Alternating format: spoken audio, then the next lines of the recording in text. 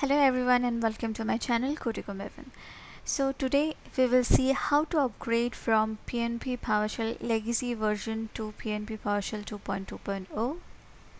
So for this I have 5 points which I will implement in front of you step by step. So first step is what is a legacy version, second why to upgrade, third prerequisite, fourth installation demo, and fifth is alternative of Windows PowerShell ISE. So why this fifth point we will discuss in this video later on. So first of all, what is a legacy version? So if I open my Windows PowerShell ISE and type this one, enter, so you can see the name of the PNP module is SharePoint PNP PowerShell Online and the version is 3.29.2101.0. So when you have the module named SharePoint PNP PowerShell Online, that means you are using a legacy version because the upgraded version's name is now PnP.PowerShell. Now second, why to upgrade? To understand this, let me connect to a SharePoint Online site using Connect PNP Online version. So you see there is a warning coming up here. So what this warning say is you are running the legacy version of PNP PowerShell. This version will be archived soon, which means that while staying available, no updates or fixes will be released. So this means that this legacy version will be archived soon. Archived means it won't be get deleted. You still can use this version if you wish to, but they won't update this version anymore. They won't fix any changes anymore. They won't insert any new changes in this. Although in background they have changed the authentication method for PowerShell. So if you keep on using this legacy version, you might face many problems in future. So it is a best practice to upgrade to the new one. So we're again on the Windows PowerShell ISE and I am checking the version of my PowerShell here and you can see the version is 5. Now to upgrade from legacy version to PnP.PowerShell 2.2.0, your PowerShell version should be 7. This Windows PowerShell ISE is integrated with the version of 5 and we cannot change it.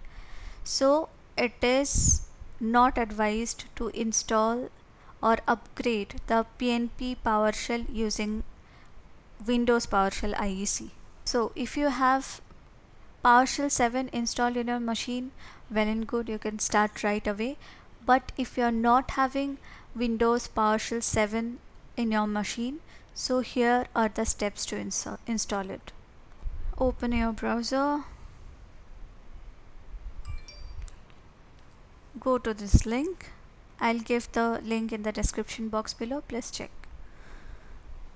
So installing PowerShell on Windows, if you drag down, yes, you'll see installing the MSI package here. So there are two versions for 64-bit and for 86-bit. I am downloading this MSI for 64-bit. So let's download. Okay, once the download is over, open in folder and start installing using your administration account. I already have installed it, so I'm not going to show you the process of installing it.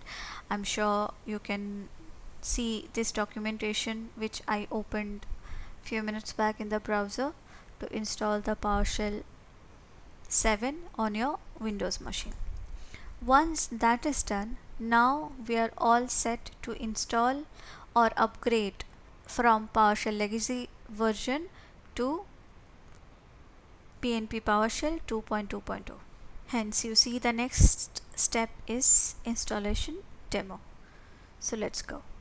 Now You can keep the legacy version and alongside you can install the PNP PowerShell version, but I want to clean everything. I don't want to keep using the legacy version anymore. That's why I will first uninstall the legacy version and then I'll install the upgrade, that is the PnP.PowerShell 2.2.0. okay, I have closed my Windows PowerShell ISE. I will run it further as administrator to uninstall the legacy version. I'll uninstall the legacy version from the Windows PowerShell ISE itself.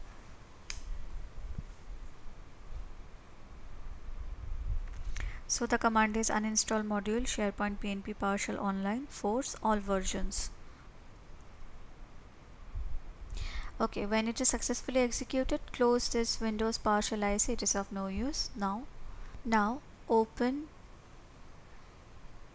the PowerShell terminal from the new PowerShell 7 we have just downloaded. When you open it, you rightly see the PowerShell version on the top, 7.3.6. Now we are running this command, install module PnP.PowerShell, writing A here and then clicking on enter.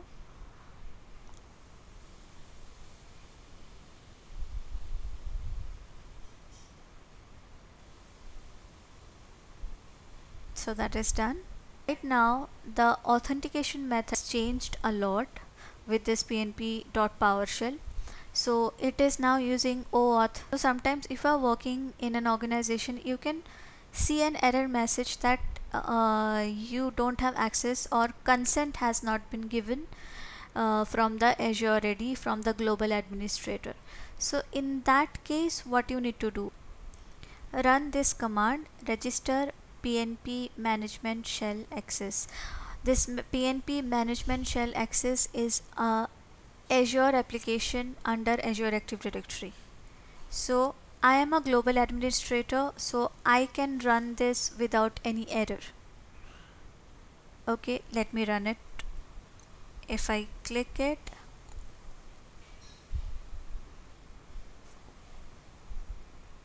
so you can see all permission required are appearing here. These are basically permissions for SharePoint Online, for Microsoft Graph API, like that.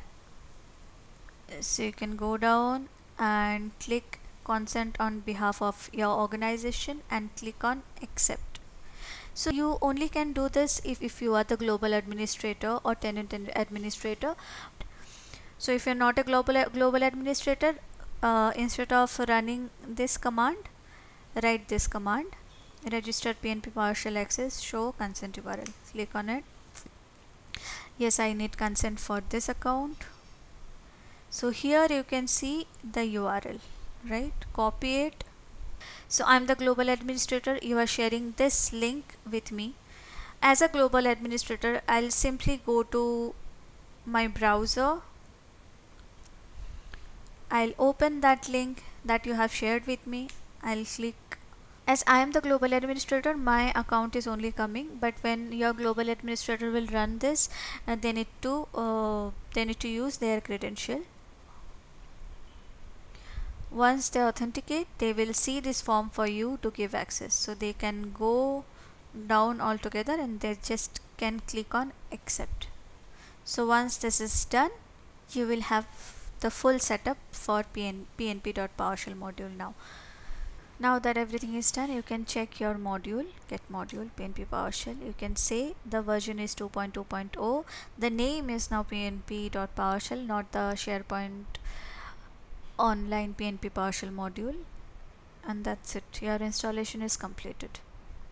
Now the last point, why we need alternative of Windows PowerShell ISE, because the PnP.PowerShell upgraded module won't work correctly in Windows PowerShell ISE because the integrated PowerShell version is 5 in Windows PowerShell ISE, and to run everything correctly, please use PowerShell 7, which we have downloaded and installed recently. Or if you are an ISE user, now you want to run everything like the ISE experience, that is where it comes a need of alternative of Windows PowerShell ISE. So we can set up it using Visual Studio Code and PowerShell 7.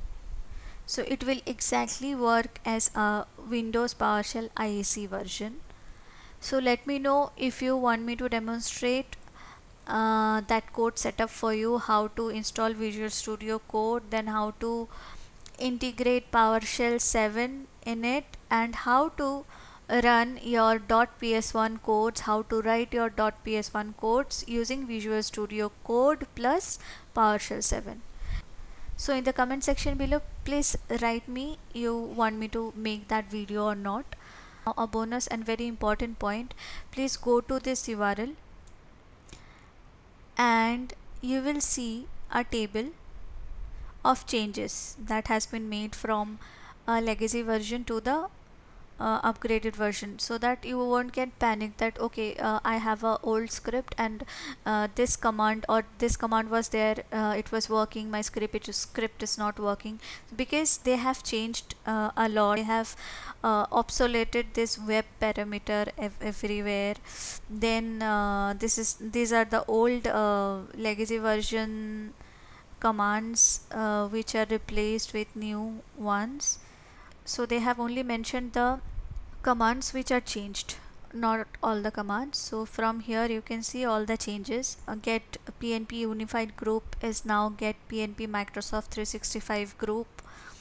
Okay, if you are using this get PNP unified group in your upgraded version, it won't work. You need to use get PNP Microsoft group instead. So let me give you a demo. If I try to use this, so it is not working. So it is clearly saying this is not recognized. So why? Now you can use this one. This will do exactly the same thing for you. You want to get all the Microsoft 365 groups, so you can use this one. So in my Azure tenant, I have just two groups, so it is bringing me these two groups.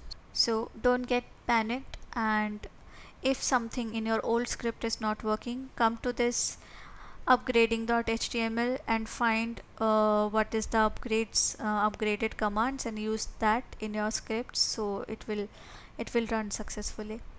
So I think that is it for this video, guys. If you have any question, any query, anything, you are stuck anywhere, just write me your comments in the section below, and in the description box I'll give all the URLs I have mentioned that will be useful for you.